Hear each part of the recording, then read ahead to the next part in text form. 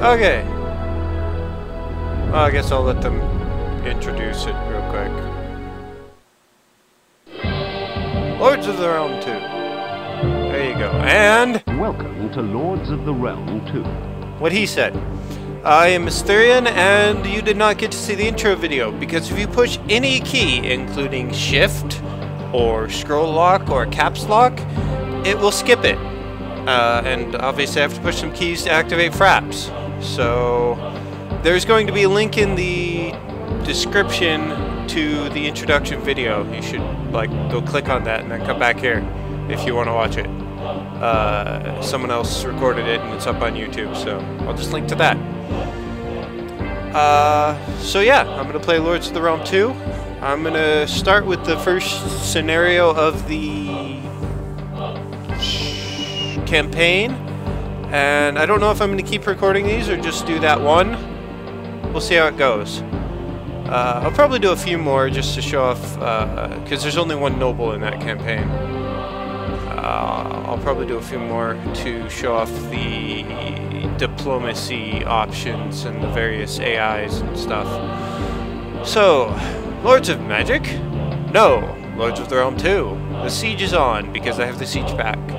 That's probably supposed to play a video for Lords of Magic, but I don't know if it'll work.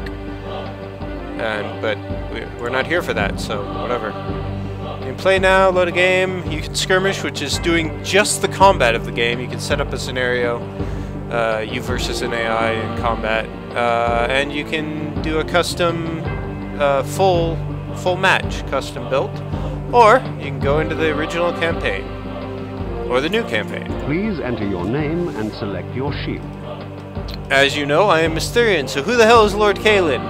Well, Kalen is a name that I use in games quite a lot, but it turns out that it's a name in the real world. I didn't know that when I invented it. It's probably pronounced Keelan in the real world. I think it's Irish. But yeah, I invented it as Kalen, and that's what it is for me. Anyway, and I'm a lord because, well, I'm trying to be king, and you can't be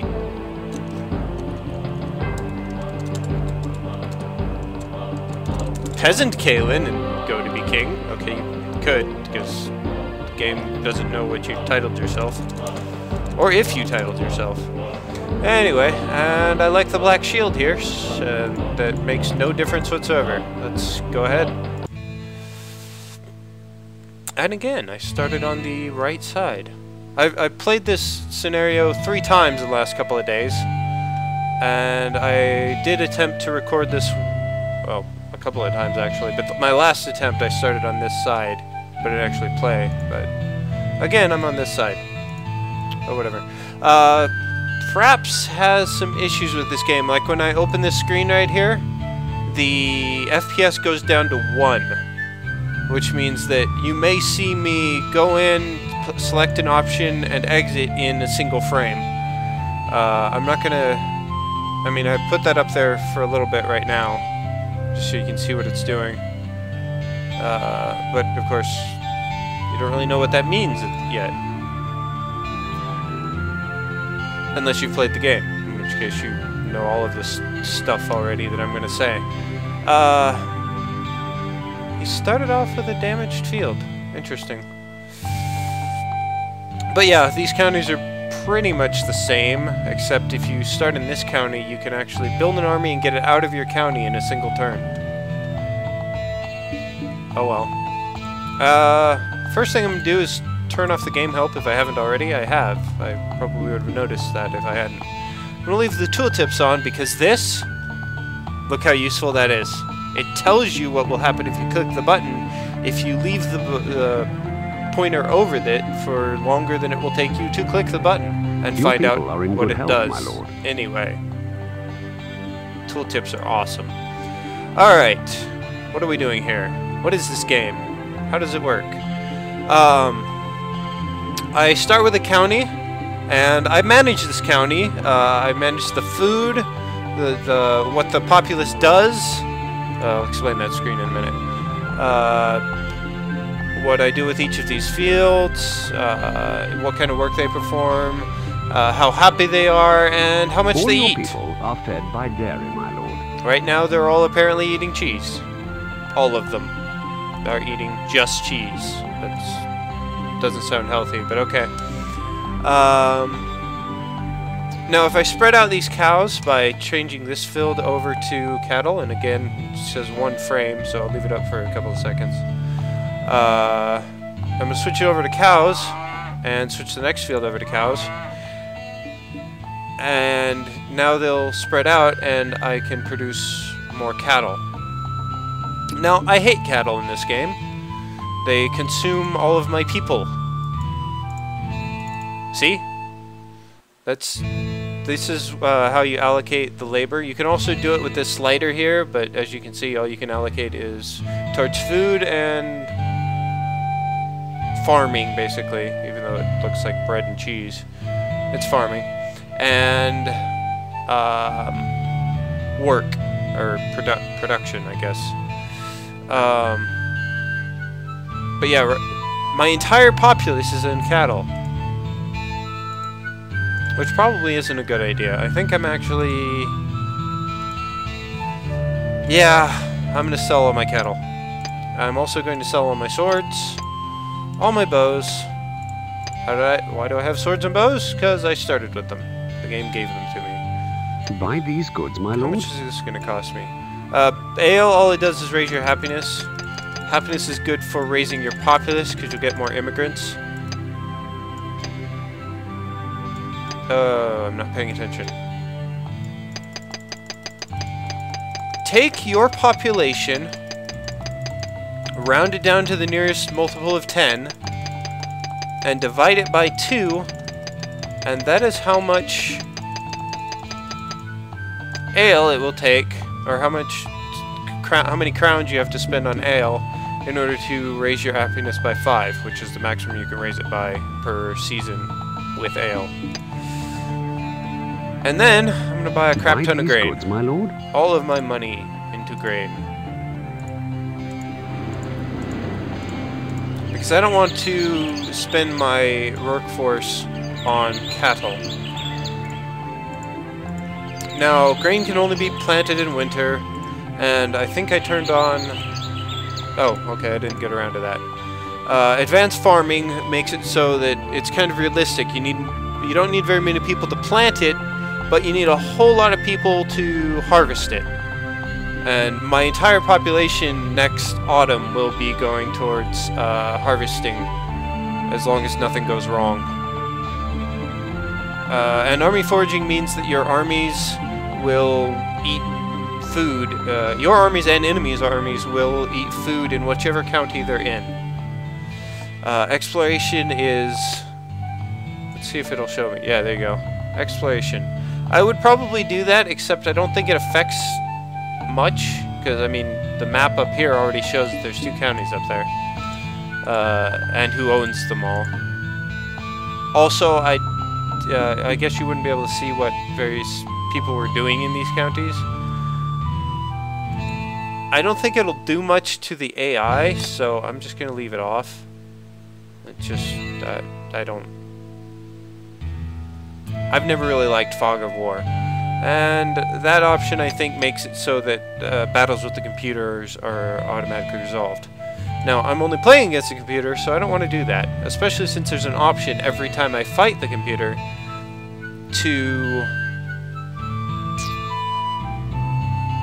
let it auto-calculate the fight. And I may take advantage of that. Now, these blue things here mean that there are idle people. There's idle people... This one, the blue outline here means there's idle people doing absolutely nothing. I mean, they're hanging out in the town square.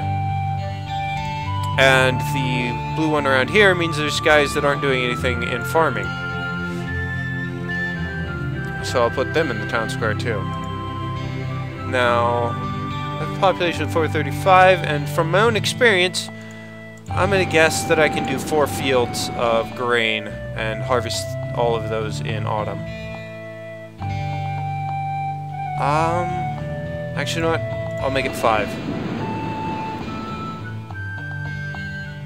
And are starving, my lord. No, they aren't. They will be starving if I end my turn right now. Because it's trying to feed them with cattle, and I don't have any cattle. The funny thing is, as long as I don't put this right on the slider, or right on the edge there, it's gonna give them half rations, because it's still trying to feed them with cattle. So I gotta put it there. And I could double my ration. I'm gonna do it. I'm gonna double my ration. For more happiness. And health, in fact. Which will also give me happiness. So, yeah, you can see there that they're going to be eating 145 instead of 73. And that's roughly how much they'll take each turn. Of course, I intend my population to go up, so I'll be eating a little more, and a little more, and a little more. But, what else? Yeah, I wanna get the happiness up there, and my population up there.